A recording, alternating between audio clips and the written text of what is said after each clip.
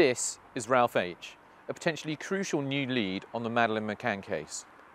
Cops are desperate to quiz the German, described as a close pal and associate of prime suspect Christian Brueckner.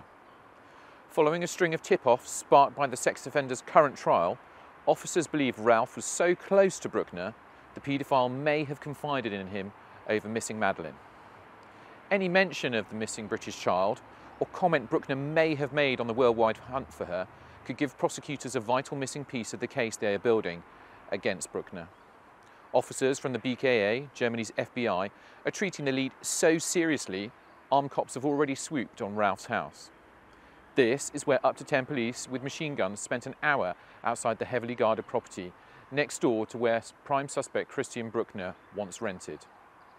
Officers found no trace of Ralph at the property, covered in motion detectors and CCTV.